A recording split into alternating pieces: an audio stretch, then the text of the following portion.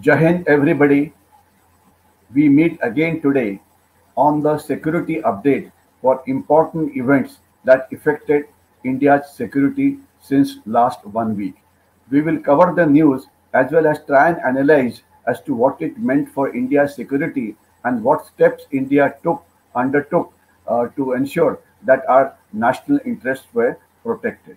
The first most important event that is happening today as we go live is that the SCO meeting is taking place in Samarkand. SCO stands for Shanghai Cooperative Organization, and this meeting is there for 3 days. Today is the third day of that meeting, and a lot of important bilateral meetings have taken place between India's Prime Minister Shri Narendra Modi and Russia's Prime Minister Shri Putin, in which it was said that Indian Prime Minister brought it out that war is not a solution to today's problem. The war must end. It is causing a lot of harm to everybody involved in the war. Also, there was some meeting. There were other meetings with the other countries such as Uzbekistan, etc. So that is a good news. But what has not taken place up till now, which some analysts were saying that these meetings will take place, was the meeting of the Indian Prime Minister Shri Narendra Modi with the Chinese Prime Minister Xi Jinping. India has made it very, very clear till the time the boundary issue is resolved, there is going to be no relations like normal. So the meeting with Xi Jinping has been awarded. Also, the Pakistani Prime Minister Shahbaz Sharif is also at the SCO meet, but a meeting is not taking place with him because there is no point of wasting our time in meeting Pakistan because Pakistan, I have always mentioned, is a table of zero and very little comes out of Pakistan even when you meet their prime minister. Best the state is ignored. Of course, we protect ourselves against their terrorist activities, but more important is to use our diplomatic clout with other countries so that we can improve economic and strategic cooperation with them, thereby helping our economy to prosper. So, Shanghai Cooperative Meeting, very briefly, I have covered it. Also, what needs to be understood is SCO or the Shanghai Cooperation as it stands is a very clear indication that this is against Western world, meaning against Europe and USA. So some people ask, then why is India participating in this meeting? It is simple. Any alliances, any alliances with any nation is always good because we can benefit either from economic point of view or from the point of view of strategic cooperation or from the point of view of defense cooperation or from the point of view of many other aspects. So therefore, it is not as if just because we have joined SCO means that we have gone against the USA or Europe. That is not the case. We are very, very clear. We seek what is called as the strategic autonomy, and therefore we will be present in all the meetings and tell them very clearly as to what are the subjects that are important to India. For example, cooperation as far as terrorism is concerned is very, very important. Economic cooperation is also very important. Also, the cooperation in the energy field is very important. What we must understand is, ever since uh, the Ukraine-Russia war started, our cooperation with the two opposing sides, as far as the energy cooperation is concerned, has increased drastically. I repeat, drastically. Our import of crude from Russia has increased sixfold. I repeat, sixfold. Our getting crude from America has increased threefold. Also, we refining the Russian crude and supplying Europe and many other countries with refined products such as petrol and diesel has increased three times. So therefore, it is very, very clear that joining any organization, joining any alliance, always helps you to, let's say, fulfill your own national requirement. Now we will talk about some other important issues that took place. First is about the Facebook or the social media. Now Facebook social media claims that any post which fuels religious violence will be removed by them. But this under the name of doing it automatically, Facebook, Twitter, and many other platforms are not removing posts which fuel religious violence immediately. So this is definitely a serious security threat and must be tackled. What we need to tell all the social media platforms, including Twitter, which has gone to the court against the Indian government's ruling, that let us be very clear. If you want to do business in India, you have to be responsive to India's security concern. If you don't behave, then we may push you out of the country and the loss is going to be yours. We just have to twist this social media platform so that they understand as to what are India's security needs. The second important portion is with regard to an tripartite peace pact which the Assam government, the union government has signed with 8 tribal militant outfits in Assam in the presence of the Indian Home Minister and the State Chief Minister Shri Himanta Biswa Sarma. Now this has been signed nearly 10 years after the peace process started. Which are these 8 rebel groups? Well, they are who's who: Birsa Commando Force, Adivasi People's Army, All-Adivasi National Liberation Army, Adivasi Cobra Military of Assam, Santhali Tiger Force, ACMA, BCF, APA, AANLA, ACMA, STF. There is a large number. These people had actually laid down their arms in 2012, and then they were staying in designated camp. What we must understand is any militant outfit which goes in for a ceasefire, then it's transferred into what is called as designated camp where they are supposed to be staying. Now, by signing this agreement, it has become very important that now almost all the terrorist groups, all the hardliner factions have signed the peace agreement with Government of India, except two. One is Paresh Barua's banned faction of ULFA. ULFA, we know it's an Assam-based terror organization, and second is the Kamtapur Liberation Organization. Rest anybody and everybody has now come on the peace mode. So this will ensure that the Northeast will prosper now, and also there are high-level meetings which relate to the boundary dispute between Assam and Arunachal Pradesh, which are also going on. If this happens, all the infighting between the states will reduce to zero, and everybody in the Northeast, instead of going in for insurgency, instead of going in for violent activities, will focus on nation building.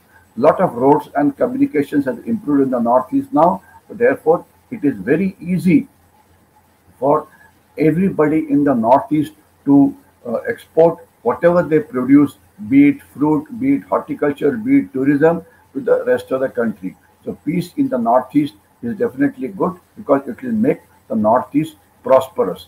And the peace here is also equally important from India's security point of view, because remember, Northeast shares 98% of their boundaries with countries like China, Myanmar, and Bangladesh, and just 2% of the boundary with rest of India, which is basically the Siliguri corridor, which is a narrow strip of land which connects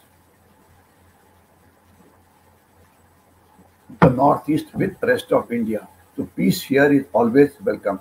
The next issue relates to external security, and here the most important thing is that we are making going in for Atmanirbhar Bharat. We are making things in India, and we are making things in India for rest of the world. So what the government or the Ministry of Defence has done is the target of defence exports worth 35,000 crores has been fixed for 2025. 35,000 crores for 2025. Now this is very ambitious. We are going to export military equipment and technology to various countries. And remember, as far as year 2021 and 22 were concerned, our exports were worth 13,000 crores. Now imagine jumping from 13,000 crores to 35,000 crores is definitely will be a good achievement, and we must do it. Now what has happened today is that the global interest in the weapons and the equipment that India has to offer is only increasing. Everybody knows that BrahMos missile is being exported to Philippines. This is also opening doors for sales to various other countries. Also, we know that Malaysia is negotiating today with India for the Tejas fighter. So therefore, Indian exports are really going to rise. Now, if you look at the world market, where does India stand now?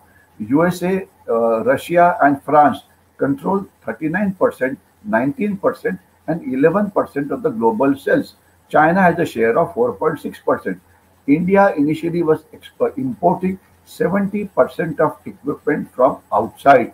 Now today we are at 23rd as far as exports of weapons are concerned, which means Indian defense industry, especially the private sector, has come up in a long way, and now we are participating in the global chain supply significantly. And what is more important is half of our exports are going to the leading manufacturers in USA. And now, the most important challenge which is there in front of the Indian industry is to ensure that we produce goods at a competitive price. We ensure that their quality is good, and we sign what is called as items of, we sell items which are the high value items. And what is high value items? Big aircraft, guns, tanks, etc. Remember, commissioning of Vikrant for the as the first indigenous aircraft carrier was a big milestone. That is definitely good. And also, the Indian Navy launched the third Nilgiri class of guided missile frigate, which was very important.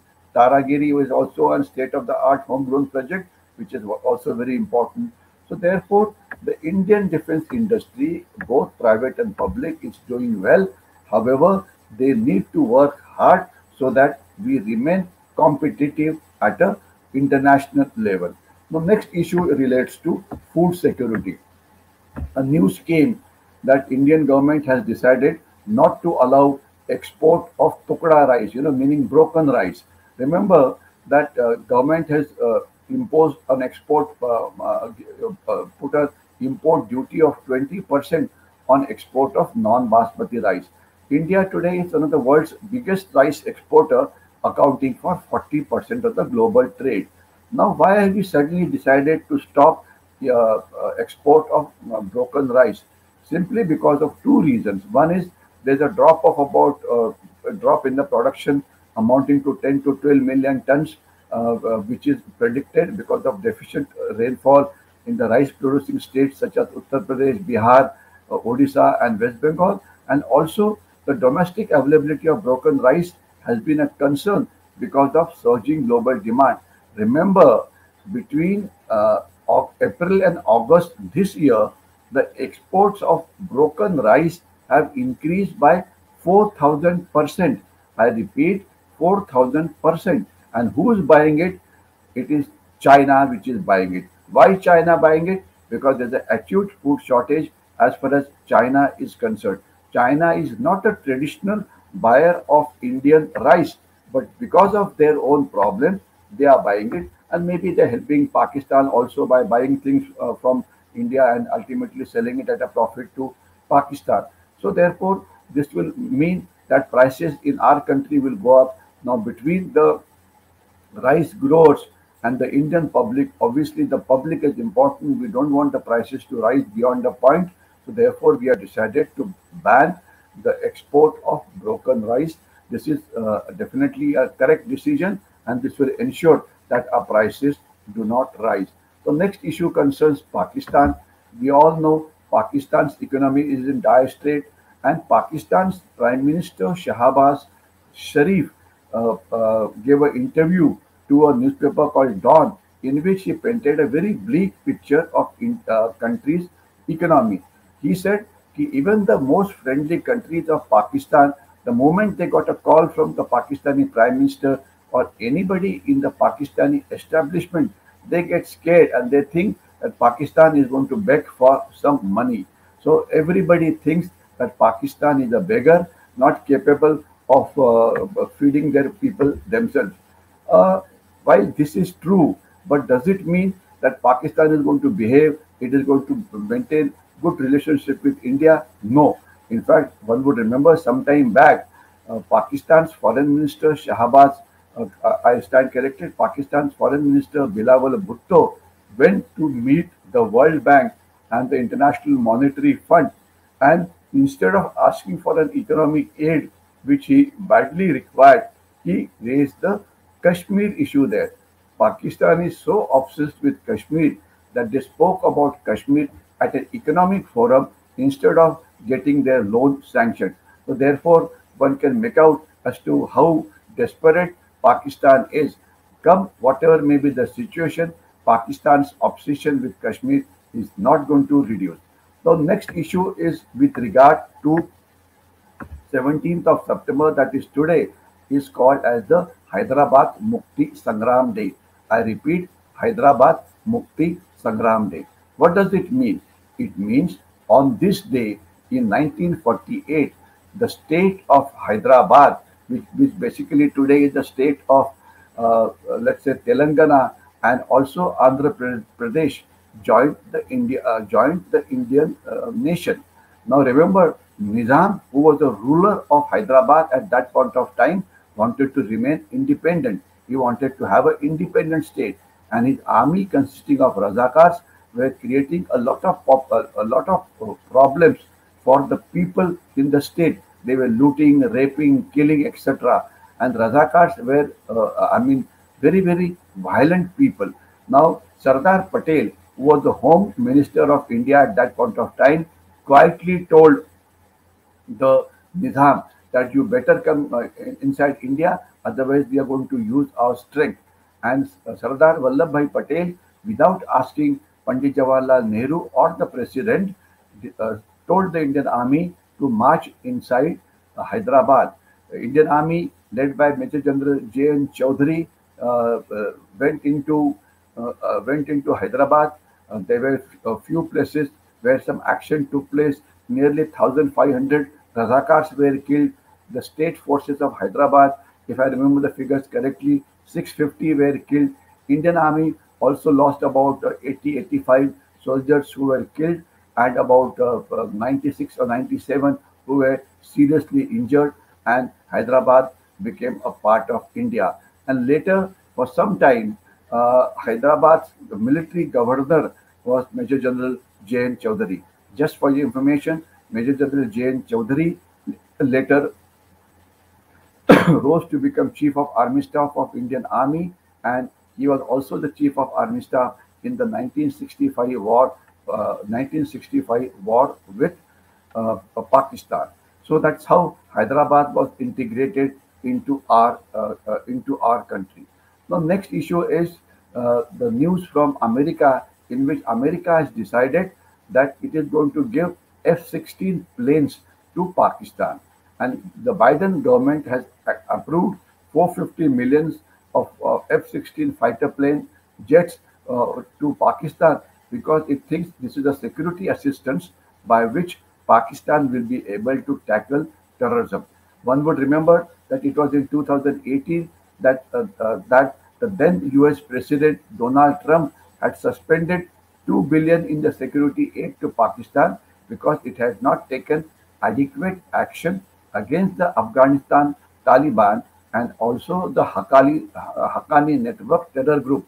Now, what has Pakistan done in the last 4 years to convince the international community of its commitment to counter terrorism? The answer is sweet nothing.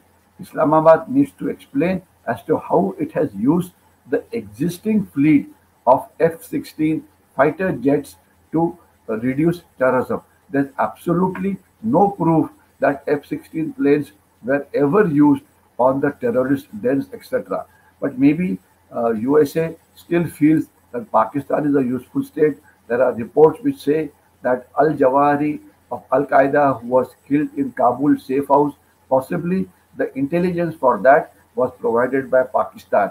And also there are reports which say that Pakistan is acting as a land bridge for providing weapons to Ukraine. Maybe, therefore, these are the reasons why Pakistan has once again become important to the United States. Be that as it may be, the fact is Pakistan is a nuisance, and Pakistan-sponsored terrorist groups like the Jaish-e-Mohammed, Lashkar-e-Taiba are targeting India. And in fact, anywhere, everywhere in the world, when a terror attack takes place, you find that the roots are inside Pakistan or inside Afghanistan. So therefore, Pakistan is going to be a nuisance as far as we are concerned, and we need to put diplomatic pressure on USA and tell them, for God's sake, stop supporting Pakistan. Now, next issue is India using its diaspora soft power. Remember that there are more than 3-4 crore Indians who are settled in countries like United States, Canada, Australia, England, etc. A latest news says that United States President Joe Biden has appointed 130 Indian Americans to hold key positions in his administration. I repeat, 130 Indian Americans who hold key positions in his administration. Now, this is the best ever representation for any community in America. So, this is the soft power. Not only that, the United Kingdom has a new Prime Minister called Liz Truss. Now, she has also appointed an Indian origin, Suella Braverman, who is going to be the Home Secretary in her cabinet. Also, an Indian American Congressman, Khanna, has introduced a standalone bill which talks of India getting the CATSA waiver. That is, India will be allowed to buy weapons from Russia. So, therefore, this 3.5 to 4 crore Indian diaspora, which is spread all over the world, yields great soft power in USA, in Europe, and many other countries. We as a country must make full use of this soft power to protect India's national interest in various countries and at various world forums. Now, we have started making a good use of the soft power of the Indian diaspora. The next issue is countering Chinese hybrid war. We have been talking about it. China's hybrid war, China's multi-domain warfare, China's, let's say, unrestricted warfare, China's grey zone warfare, many activities. Now, we will cover 3-4 of them in today's presentation. First is China has started cracking down on various activists on the social media because the Winter Olympics are due in 2022 in a short while. Now, there's a lot of dissent against the Chinese Communist Party in China, be it in Tibet, be it in Xinjiang, Inner Mongolia, Hong Kong, even mainland China. Now, we must utilize this dissent to project true picture of the Chinese Communist Party and their dictatorial attitude towards its own people. Mind you, the number one enemy of Chinese CCP are their own people. This must be brought to the notice of the Chinese people. The next issue is there have been reports from many countries that whoever bought Chinese hardware, especially weapons, etc., that their weapons are performing very poorly. So therefore, it is quite logical that the People's Liberation Army weapon system, which is manufactured in China, is also not up to the mark. The next issue is about the Chinese shell companies. Now today, Ministry of Corporate Affairs has launched a crackdown on the Indian entities that have been providing dummy directors. I use the word again, dummy directors to hundreds of Chinese shell companies in cities like New Delhi, Gurgaon, Bangalore, Hyderabad, etc. Now, police has arrested people who are doing it. Now, what is a shell company? Shell company is usually inactive, it is defunct, it neither manufactures anything, nor do it offers any product, etc. It is basically a location, basically a name to, let's say, hide your black money, hide your unaccounted money, etc. Now, if one remembers that in 2016, an important document was published, which was called as the Panama Papers. Now, Panama Papers basically unearthed a lot of global corruption. Now, what is important in that is it brought out that there were something like 40,000 firms which were linked to Chinese citizens which were functioning in various countries. 40,000 shell companies linked up to Chinese citizens enjoying political clout in the respective countries, including close relative of President Xi Jinping. Now, documents obtained from them showed as to how it was being done. Now, this ongoing investigation that is going on against China must be done thoroughly. It must be time-bound so that the entire gamut of activities of the Chinese shell companies and their Indian accomplices is laid bare to warn the unsuspecting investors in India. China's today ploy is to make India bleed financially. They don't want India to prosper. So reports of Indian employees in touch with their Chinese-based companies through Chinese instant messaging app points out to the blatant misuse of technology for committing economic offenses.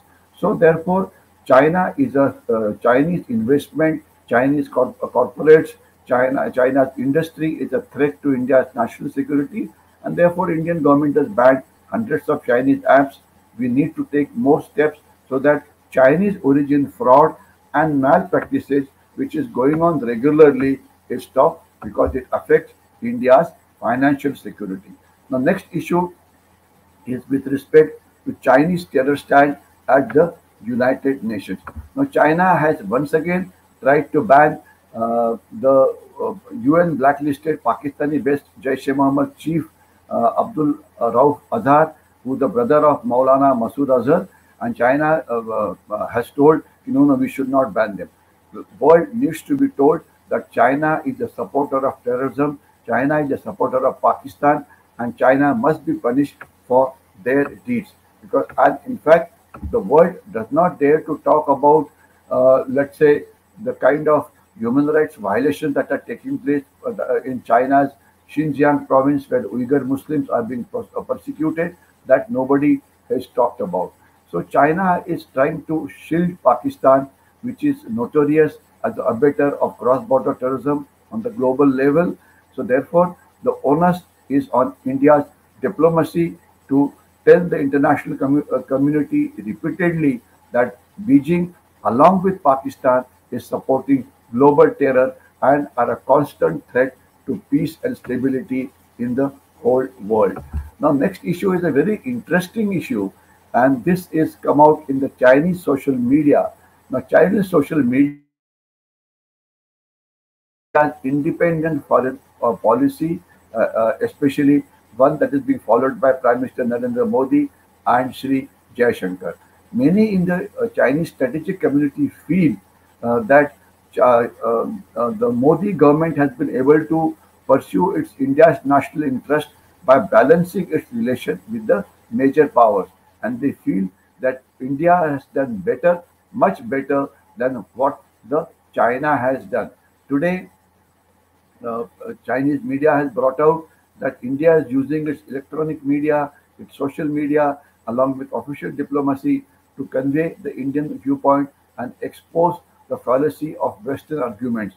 In fact, External Affairs Minister Sri Jaishankar and his robust interventions at various international forums defending India's position has made him a hero in China. So therefore, the Chinese view India's foreign diplomacy in a very, very positive manner. Now, what we need to understand is we need to keep on building on this. We need to keep on putting pressure on China that should you want to normalize your relations with India, then you have to settle the boundary dispute and you have to stop all your black acts like supporting the insurgency in the northeast, supporting the Pakistanis, let's say, also carrying out problems in Tibet, etc. And China has to be made very clear that India will talk to China on its own terms. India will participate in Shanghai Cooperation SCO to protect India's interest and not to become, let's say, just a footmat as far as SCO is concerned. So therefore, what all that one can say now is that India has done extremely well in last 1 week to ensure that whatever security challenges that came up during the week, we have been able to protect them well, and India has protected its national interest in a very befitting manner. Thank you and Jai Hind.